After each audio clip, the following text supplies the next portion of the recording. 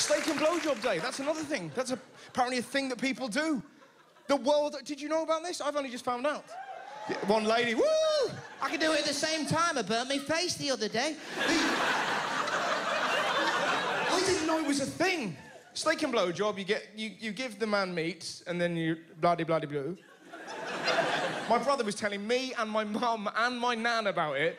Like, genuinely, steak and blowjob day, my favourite day of the year. I like my blowjobs like I like my steak. Well done. My mum looked at him and went, yeah, and when you have them, it's rare.